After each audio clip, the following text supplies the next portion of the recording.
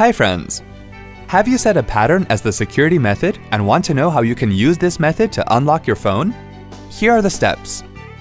For demo purpose, we are showing the steps on LG Optimus L9 phone that is powered by Android.